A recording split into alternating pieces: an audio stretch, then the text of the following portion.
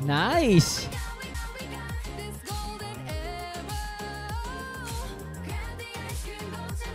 Uy, magaganda pala yung boses nila. What's good, everybody? It's your boy David again, and I'm back with another video for tonight. If you guys are new to my channel, make sure you subscribe to my channel, like the video, and comment down below.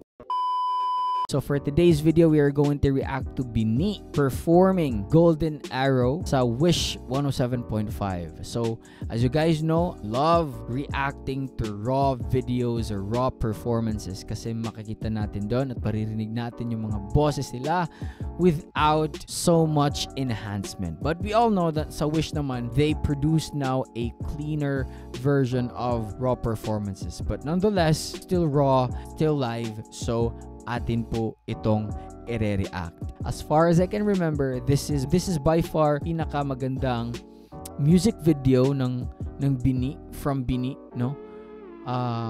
Ay hindi pala. Yung Born to Win pala yung nasa isip ko. Sorry.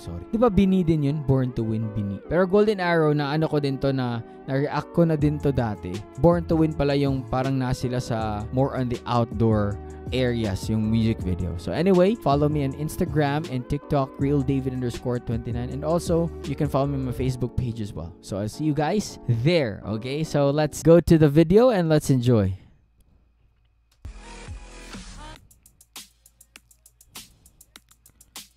Sasabihin ko sana, apat lang ba sila? Di ba marami to? Separate pala ng bus kasi marami sila.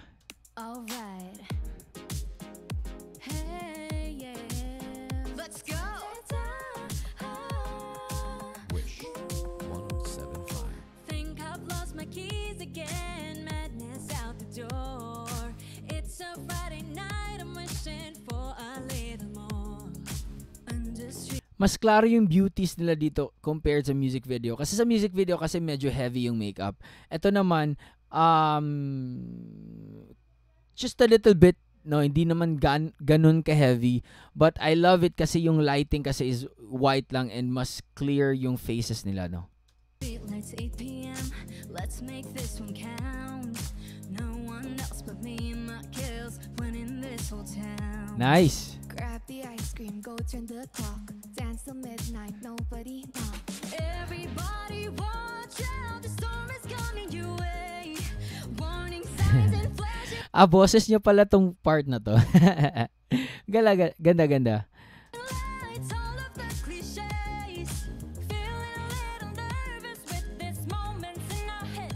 Gigil siya, oh. Nice.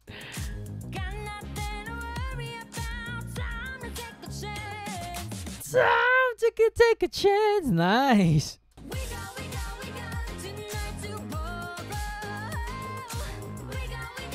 Uy, I love that. Tomorrow. I love yung tapo ng boses niya. Pakinggan niyo ulit, ah. Nice.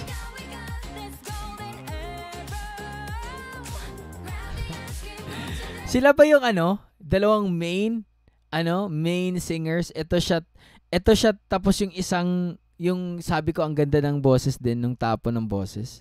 Feeling ko sila yung two main singers or vocalists dito sa sa group na to.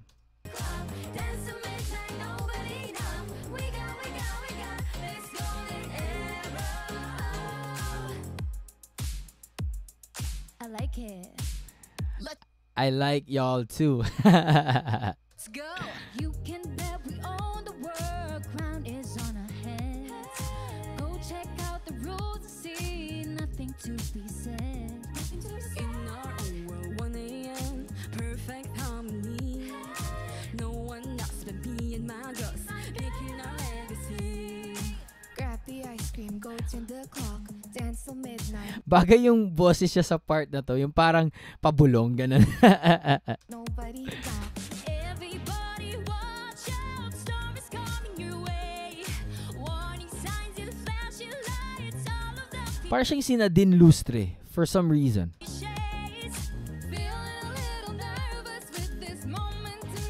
Ay hindi, parang siya si Chel Filomeno. Filomeno. Basta yun.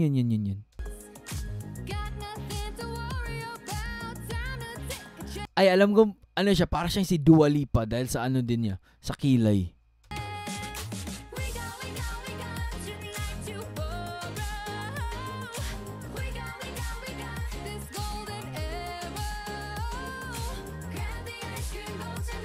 Uy, magaganda pala yung boses nila.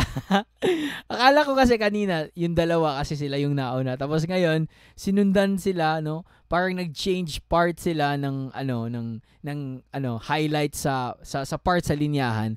And yung dalawa yung kumanta. So, well, ang ganda. Nice, nice.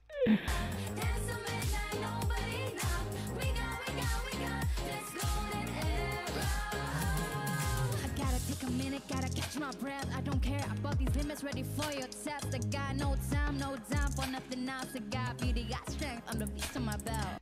Tingnan niyo yung lalaki sa yung andito sa blurry part, dito sa left side. Sa right side nung nagrap. Jump na jump siya. Tingnan niyo siya. Oh. Ayan oh.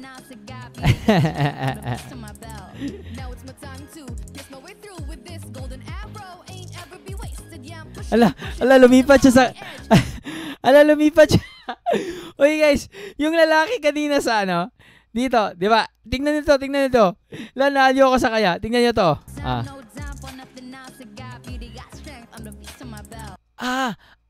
I think yung bosses hindi siya separate.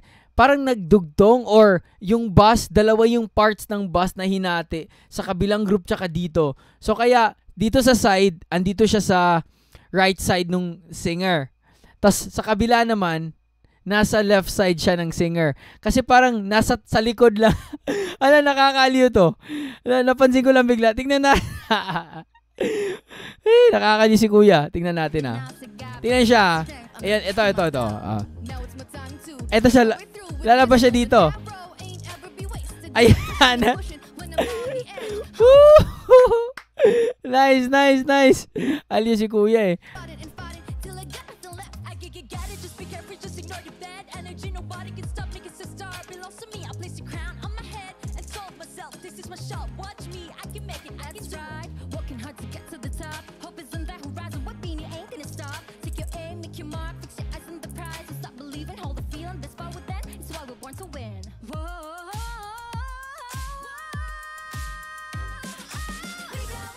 Nice. Ulitin natin yung part na yan.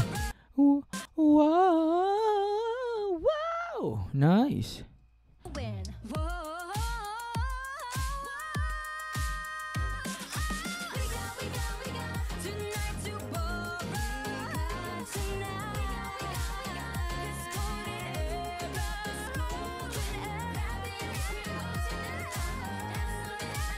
Tapos eto pa guys, may nagzuzumba sa gilid. Tingnan niyo yan. I love this video, man.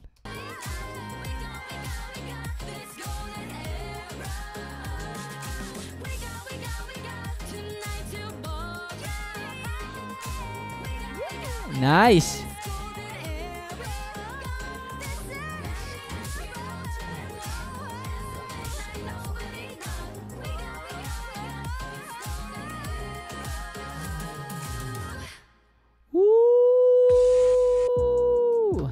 Nice! Naliw ako sa video na to kasi there are some factors sa video na nakakaalya din aside from the group itself yung si kuya, yung mga nagzuzumba. I love how candid this was and makikita mo talaga that they enjoyed doing singing and rapping. Man, akala ko dalawa lang yung main singers nila but I was stand corrected throughout the video kasi sila pala lahat kumakanta and they also sound good sa rapping nila and yeah, I'm really impressed. Actually, mas gusto ko tong live dito sa Wish kaysa sa music video. Kahit yung recorded na audio na yung studio version nila, mas gusto ko to. I don't know, for some reason I just felt the song sa performance nila dito sa Wish compared sa music video. Just being honest, okay? So I love this one kasi mas nakikita ko kasi yung mukha, 'di ba? Sometimes you appreciate more the song because you can see the singers performing the song. Parang mas I'm more into like watching them perform rather than hearing them perform. Parang ganun. Or hearing them sing. So yeah, hope you guys enjoy that one. Peace out everybody. Much love. God bless. Take care. Stay safe. I'll see you guys next time. Bye.